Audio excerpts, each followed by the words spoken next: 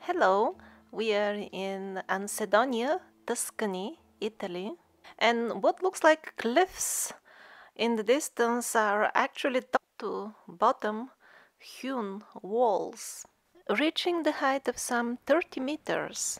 All the surfaces on these walls which are not eroded are clearly covered with tool marks.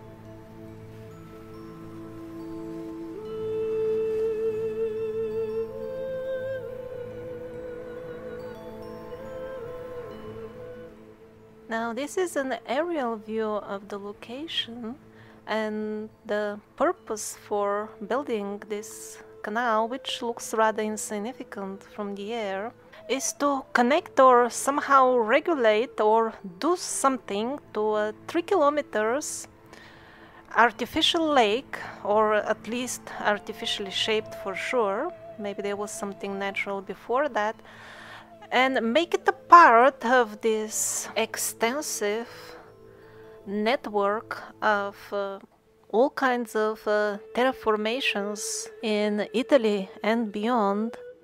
These are ancient or certainly historic terraformations, the scale of which is really enough to blow your mind, and yet they remain very much under the radar of the attention.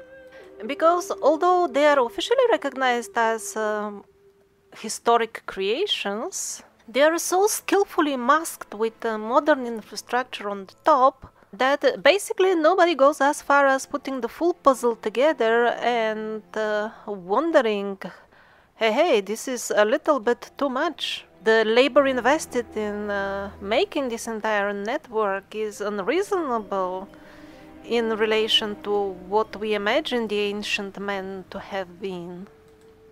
Although certain more remarkable spots of this network could be even preserved as historic sites and marked as such, and the tourists may admire it, still the big picture escapes because people fail to notice that they are looking only a fraction of 1% of the full thing. For example, the large lake and the impressive channels, which by the way continue in the sea as well, underwater, they are only one of the corners of the Orbitello Peninsula, the artistic shape of which has been raising suspicions for quite some time now about its artificial origin.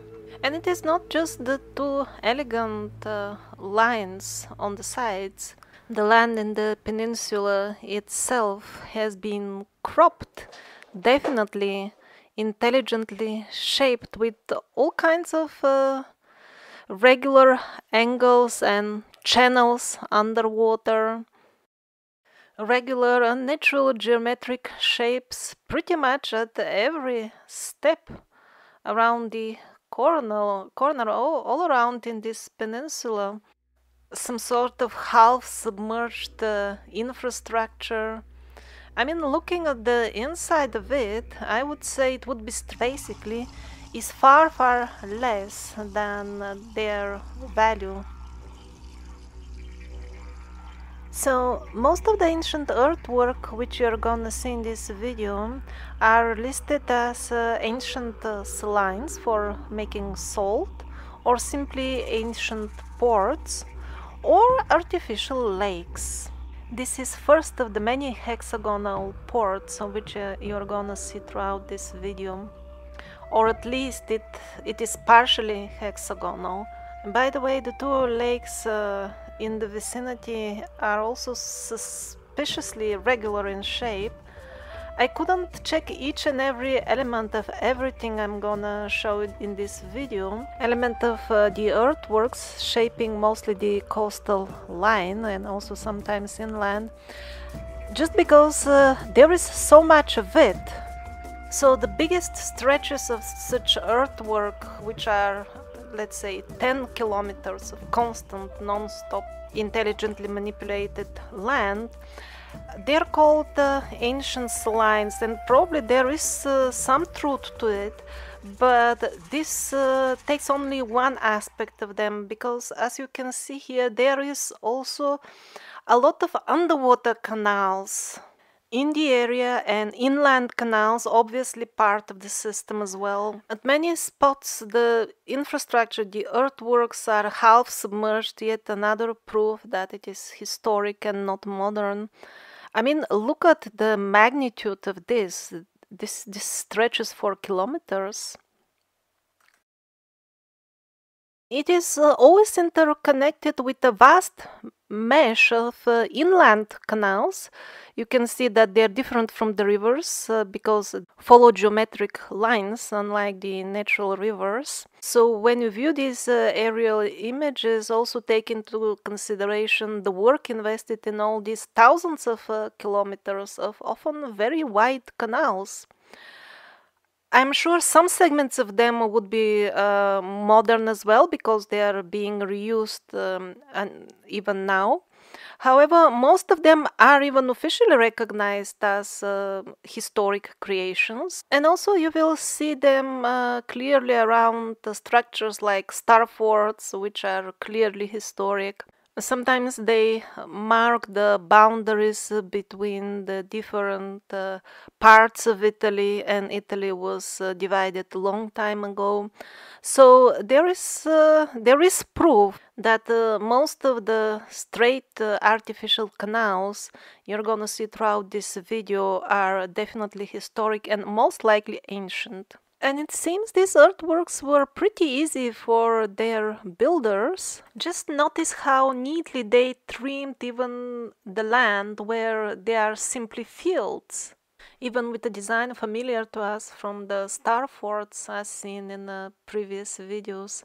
We don't do that in modern times, although we do have the equipment. It is simply too expensive. We do this type of coastal earthworks only at special places like ports.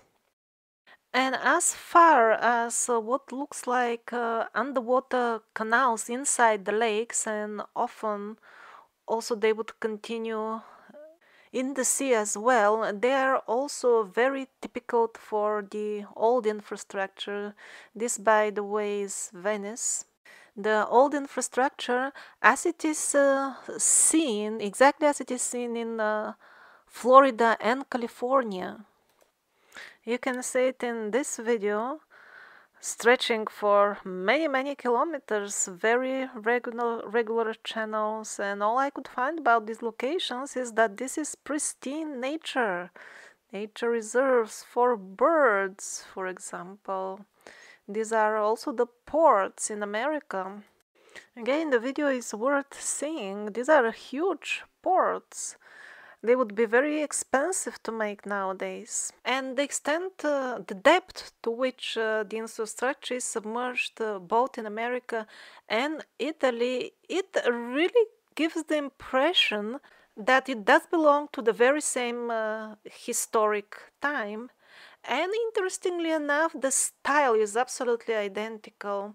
Great devotion is shown to following these strict geometric lines. This, by the way, is Cagliari, South Sardinia.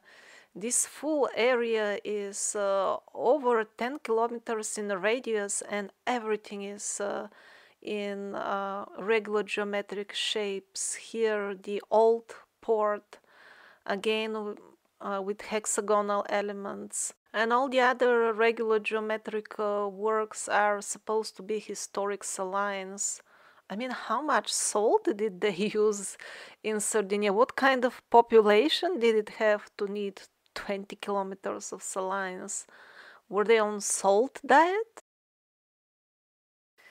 So what I was getting at is that these earthworks with the numerous submerged canals and very precise geometric shapes everywhere, they seem to have a unique style of their own, and later on in the video I'll compare them, for example, with the Great Canal of China, which is also a historic earthwork of a similar nature, but it looks quite different. Also, I think the modern earthworks and ports of this type look somewhat like the Great Canal of China.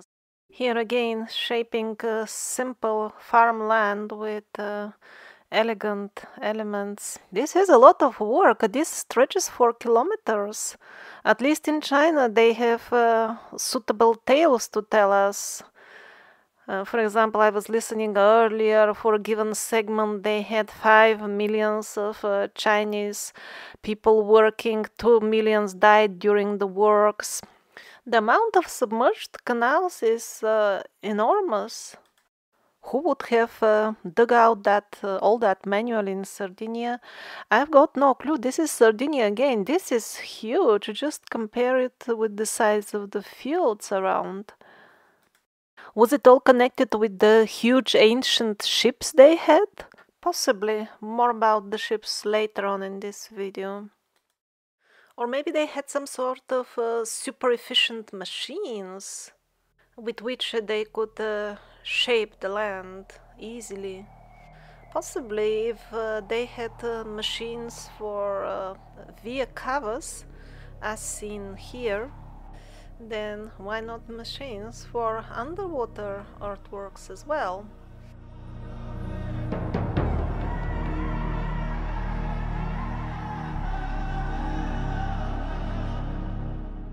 This is the port of Genoa. Of course, the round part is ancient.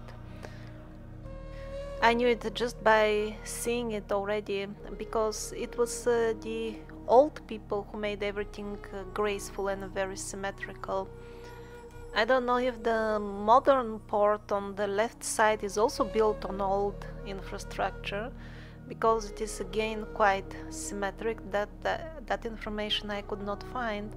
But what is very revealing here is that the old port as such was perfect symmetry for all sides, but when they turned it into some sort of entertainment center, look now, the streets, not perfect round.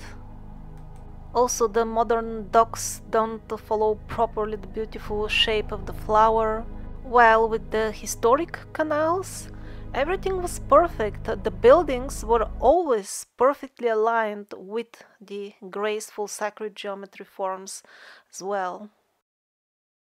We do have some modern examples of graceful designs with similar earthworks on the coast, but they are only exceptions.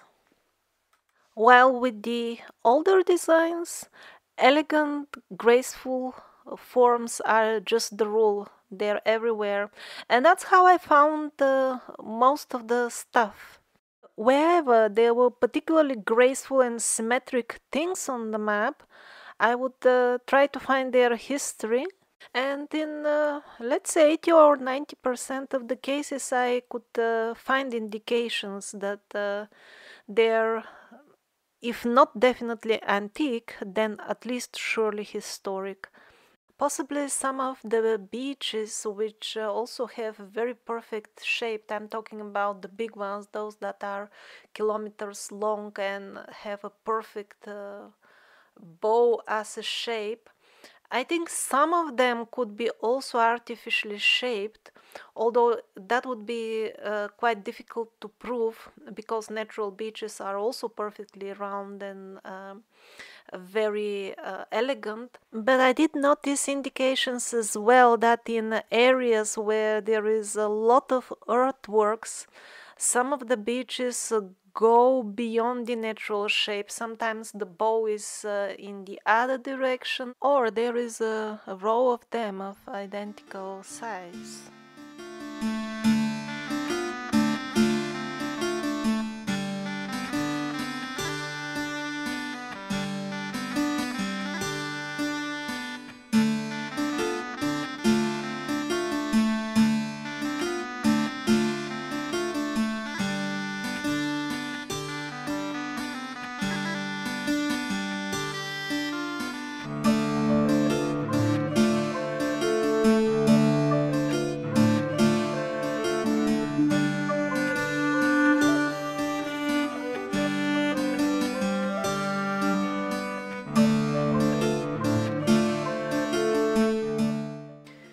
this area with these salines as well stretches for tens of kilometers, and the entire land is just artificially manipulated. I did spend some time. These salines are accepted definitely as a historic site. One can go and see them. Also the canals, they are historic because I read that along them were aligned these and these ancient historic buildings, so that implied that the canal was made before the buildings. So like this, there is scattered evidence here and there that these entire areas for a couple of tens of kilometers, everything, canals and the coastal line and the line itself, everything is artificially shaped a very long time ago. And that is really a lot of work. But it is below the radar because always of this same problem of the segmentation. They are divided as completely different historic things, and they are not seen and researched in their entirety. Because many of these artificial bodies of water which I've been showing you not only have regular shape and are recognized as historic, but also they are connected with canals or sometimes even underground canals which are very difficult to dig out.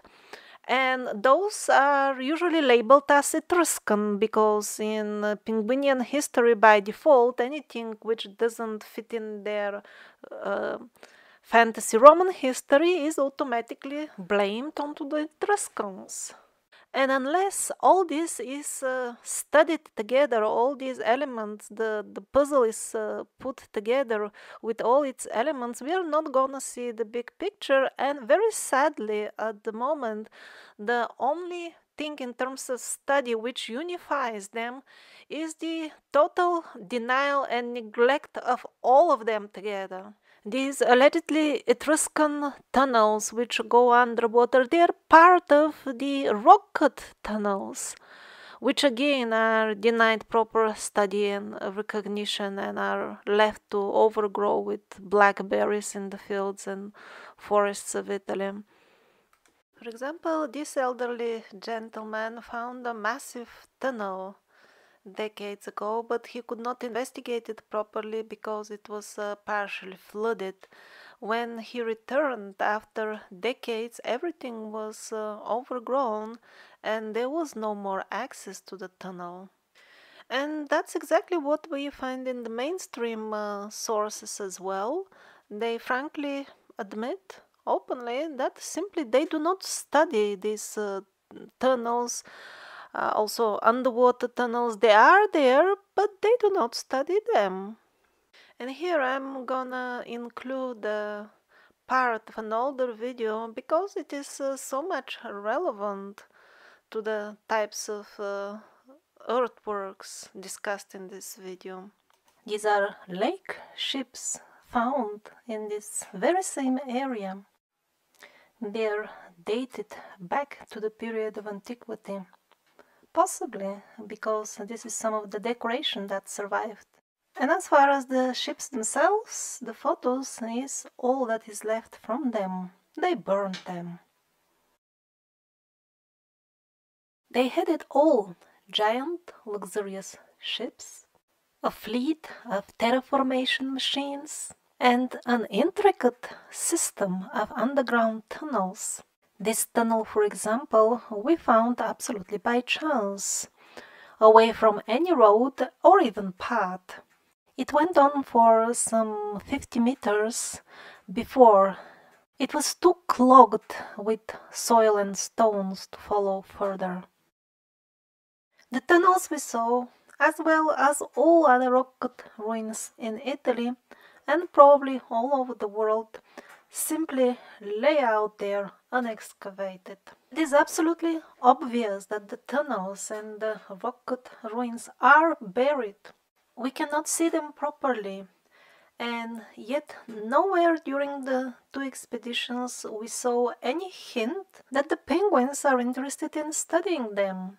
While on the other hand, even in this very short time gap of 2 years since the previous expedition, I could already see the shockingly fast rate by which they're being overgrown by vegetation. And I can't even imagine if we lost that much in 2 years, then how much could have been lost for hundreds of years. The ancient people of Italy had even underground water tunnels for regulating the water levels of entire lakes. This network connected 3 lakes, Nemi, Albano, and another one which is now dry, and had a length of a couple of kilometers. It is not that easy to make wide tunnels connecting the bottoms of their lakes, and everything in this system of tunnels was properly calculated so the drainage could effectively take place. In the article about them I saw a short remark that there are 12 such systems in the region of Lazio alone, which is not even a big region, but I wonder how relevant this number could be when we see unexcavated tunnels. Means nobody has even bothered to check what are they all about, and also the rock-cut ruins, the dwellings, they tend to be interconnected with tunnels as well. So when they're not excavated, then how do we know that there aren't even more tunnels?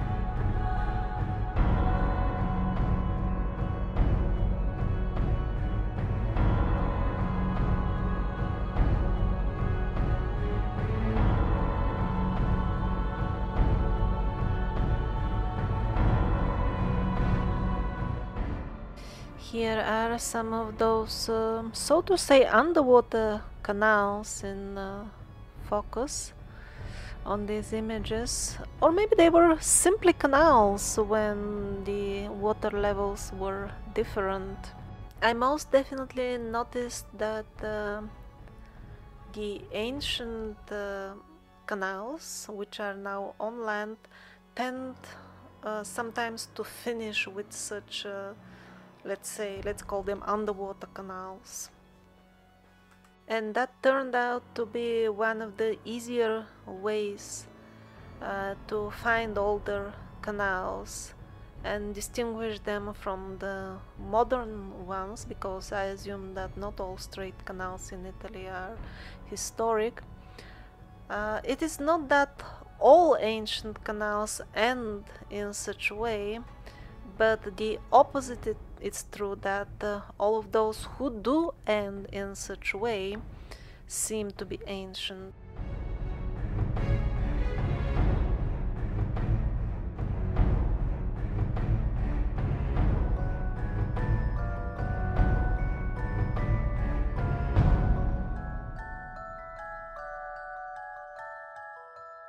This place looks a little bit like exactly like our modern artificial small beaches, the cute round beaches. However, it is submerged to the same extent as all the other elements. Maybe they had the same beaches, maybe they were making the same beaches like us. I also saw a good number of ports, big and small and huge. Maybe that could be a subject of another video, because they need to be explained. Most definitely, most of them are also submerged. So the two other places on Earth which have very similar, if not identical, systems, complexes of earthworks, channels and ports are North America and the region around Cambodia, large part of Southeast Asia, Vietnam and that full region.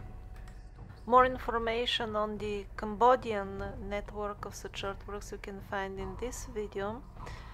But both of them don't really help us get nearer to the answer who and when made all that in Italy.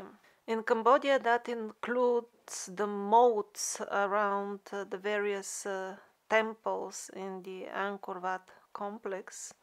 They don't take even into consideration the entire network of very regular, geometrically perfect channels in the regions, and still even the mainstream sources admitted that somehow the math about doing it all with manual labor, as people should have been doing it in case their history is correct, somehow doesn't add up. So no hope for an answer from the Cambodian side, and even less from the North American, where I'm not even aware if anybody has seriously tried to even tackle the problem. Here, one of the countless regions in Italy with very high density of very regular channels.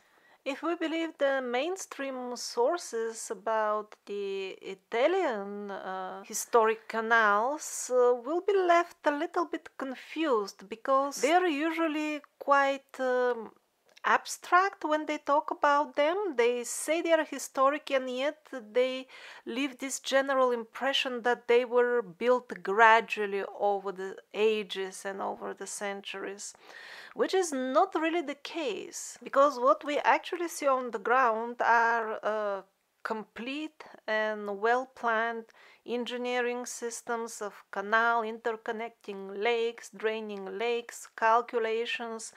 The water is moving in a very regulated way. These are components of a single project, and they are talking that somebody started building it and somebody else finished it after 13 centuries. And I don't see how can they be believed anyway if they obviously don't show interest in actually studying the places or preserving them in any way. As usual, I see them only making an endeavor to make the impression that everything is figured out, and don't you bother to go and see how the things actually are.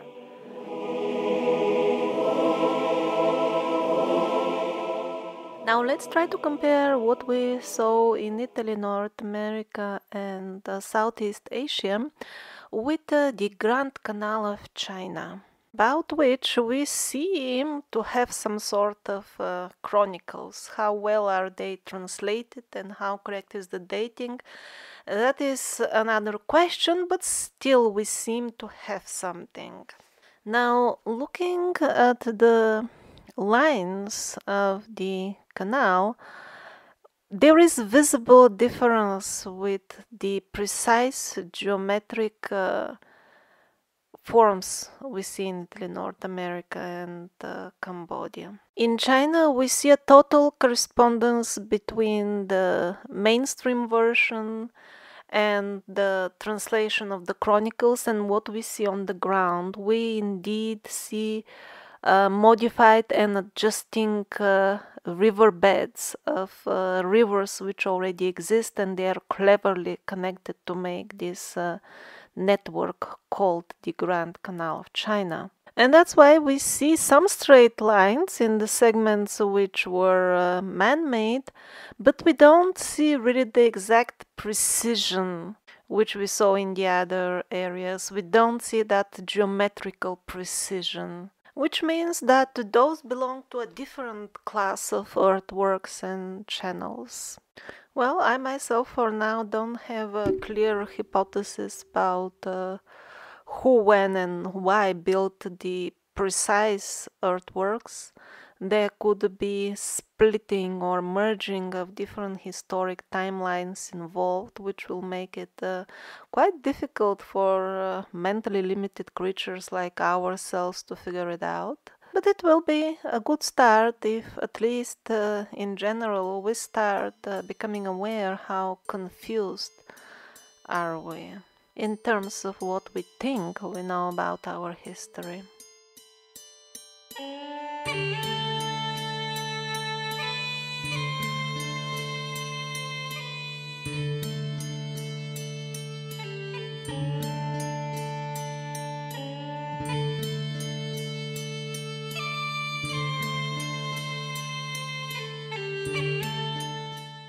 I also noticed a good amount of circles amongst the historic earthworks near the coastal line in Italy, and I do believe that they are not modern because very often I saw them submerged as well next to those who are still on the shore.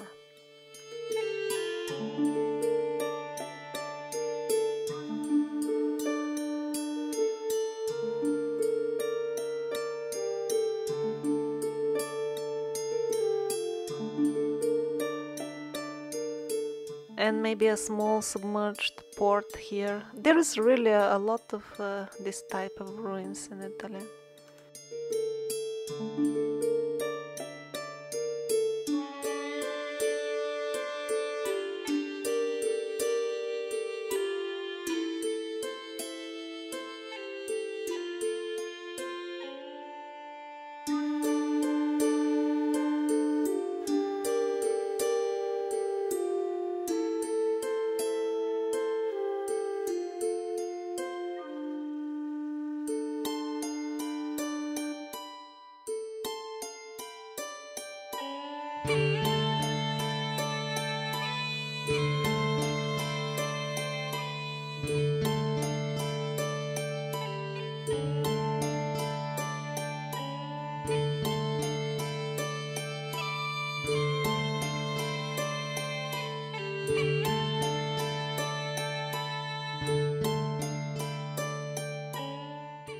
And now follows the full Italian version of the story of the lost and found tunnel for those who speak Italian language.